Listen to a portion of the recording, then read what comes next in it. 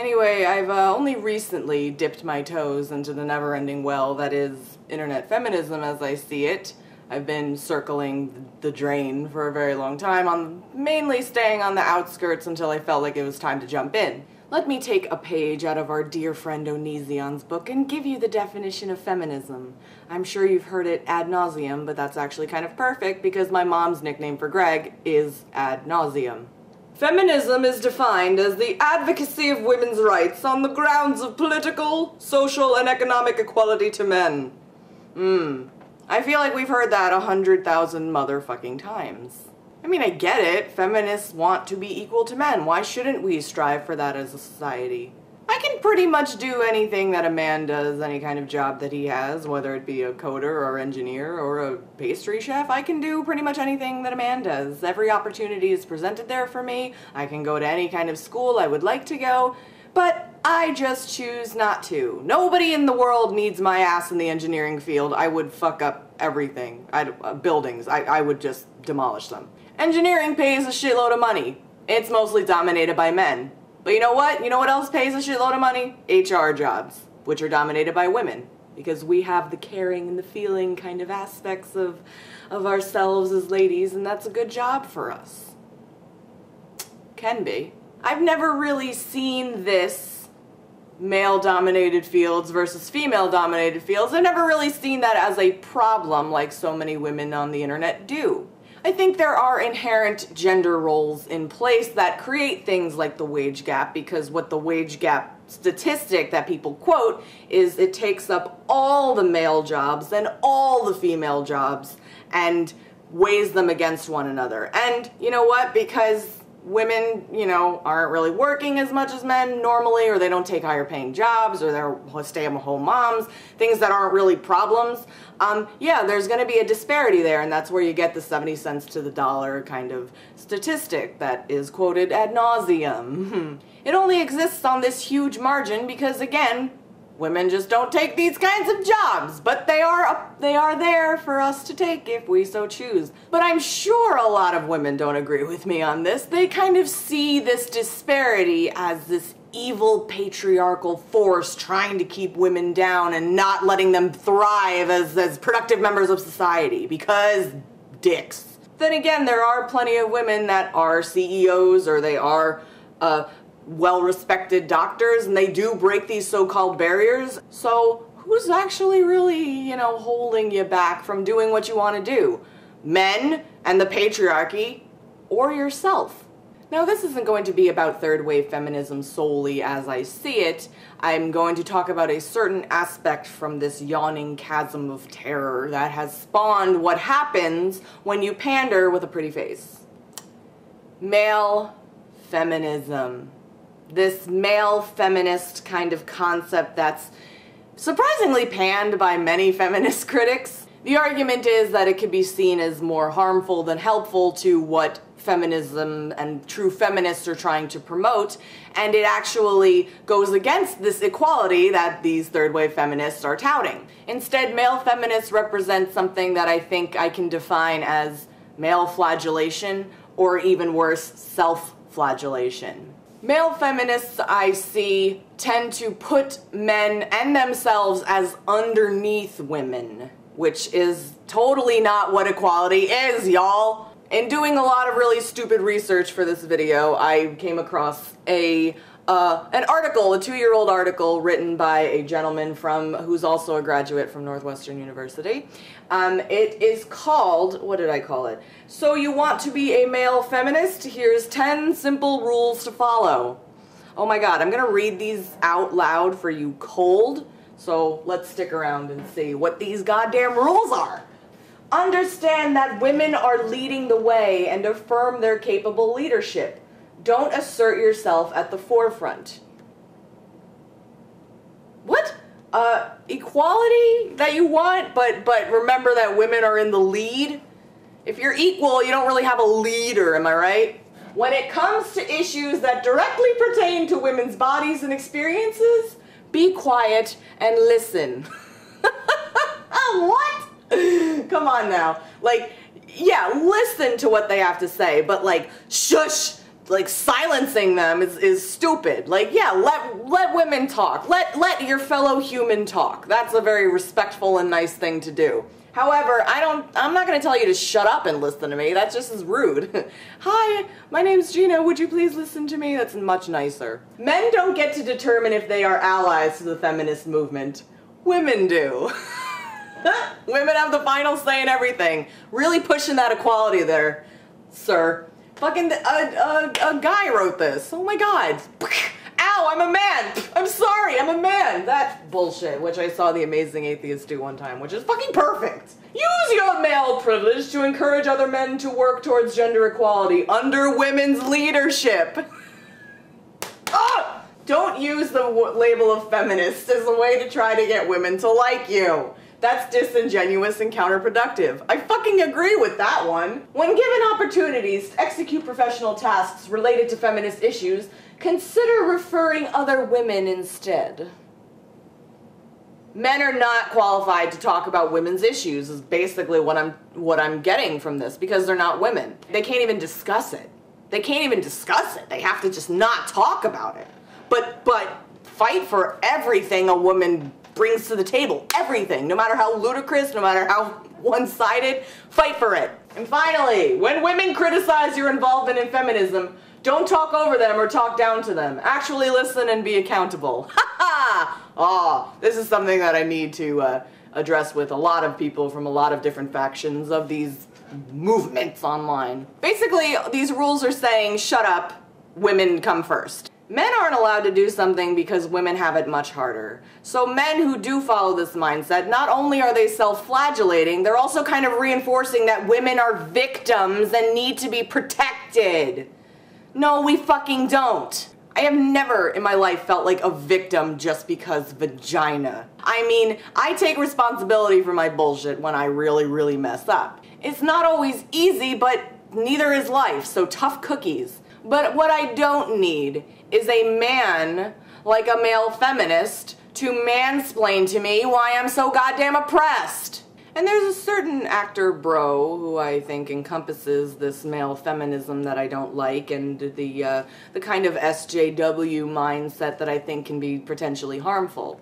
One guy represents it all. Matt McGorry. He's an actor widely known for playing Officer Bennett on Orange is the New Black, and apparently he was on How to Get Away with Murder. I don't watch that show. But I never really liked his character on Orange is the New Black. I liked the show, but not his character, and when I found out what he's all about, it made me dislike him even more. And he is the perfect catalyst for me to drive my point home here. Check out this BuzzFeed article featuring Mr. Maddie, totally and utterly lauding him for his efforts to help out women, or black people, or the trans community. Man, this guy does it all! And he is for fucking everyone! And you know what? I admire passion like that. I admire people who want to help out their fellow human being. That's a good and noble quality to have. However, I think people like Matt may squeeze a bit too hard when they hug you, because I think it's mostly about how he feels at the end of the day, and how it's kind of covering up how he really has nothing brilliant to add to these conversations. He just exists within this sphere. Let's look at Matt making a point about his compassion for the Black Lives Matter movement. They use this picture. He's getting felt up by a black man. That screams compassion to me. Not pandering at all. Seeing two attractive men touch each other is not gonna ignite any sort of feelings in women at all. That never. No. Well, remember Matt's free the nipple response? Kind of sexualizing himself here? People loved this shit. And what I notice about BuzzFeed articles like this is that they highlight reasons why Matt is, quote, woke as fuck.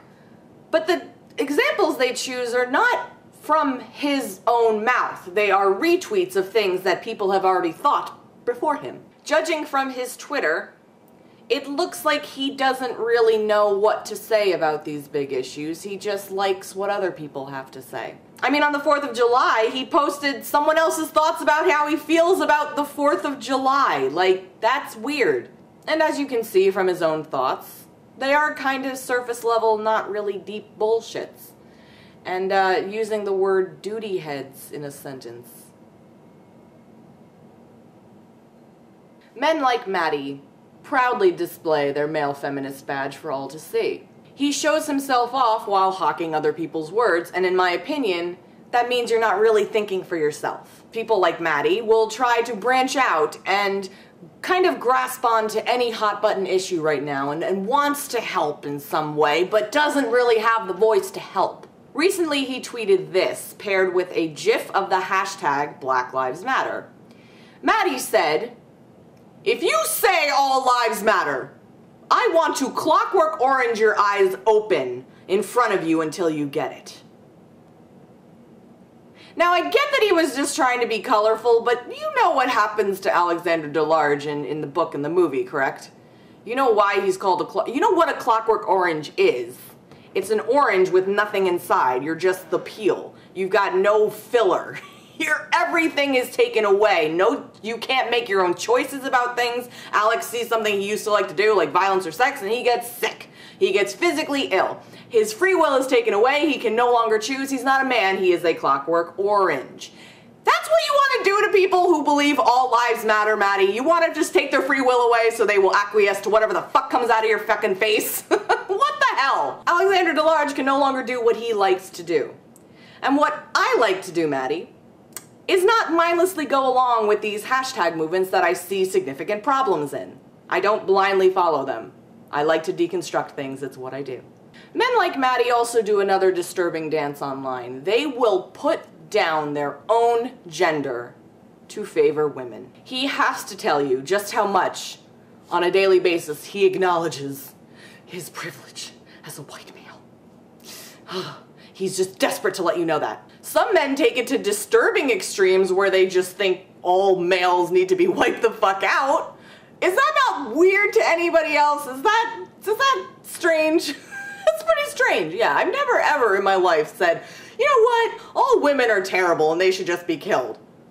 What? That would never even enter my mind.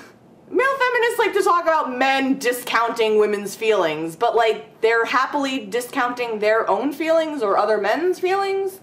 Like they'll use things like white man as almost an insult as put on display here. You're fucking a white male! You're a white man! No, the white guys are right! Yes! I have done my research. This alarms me because there are women who act similarly. They are very happy with drinking their cups full of male tears, and they think that killing all white men and all men in general is a really fantastic idea. Mass genocide, let's fucking... They've got all this smarmy, passive-aggressive bullshit just to highlight the beacon that they put on themselves, that they just can't stand people that own wieners. And yet, I see this same stinking rhetoric coming out of the mouths of dick owners. What the hell is that about, guys? It turns into sort of self-hatred on a wretched display where it gets to the point where Daily Mail writes an article like this one. It's about a self-proclaimed male feminist online who gets bullied for it. It's a pretty cringeworthy article. I mean, the kid said that he learned feminism from Emma Watson's Twitter feed. Oh dear. Oh dear, dear, dear. To male feminists like Matt's credit, I will never denounce their passion for social justice. I think these are very important conversations that we need to have, but I think their passion is quite misdirected. There's a lot of blocking because you disagree with me, and there's a lot of unintentional, no, I'm the most oppressed person in the room coming from this guy. There's a lot of contradictions I see with male feminists, and I think at the heart of it, it comes down to respect. They want to so badly show people how much they respect women, but that comes at the expense of their own self-respect. Anyone who is willing to denounce their entire gender or their entire orientation simply because it exists, in my opinion, has very little self-respect.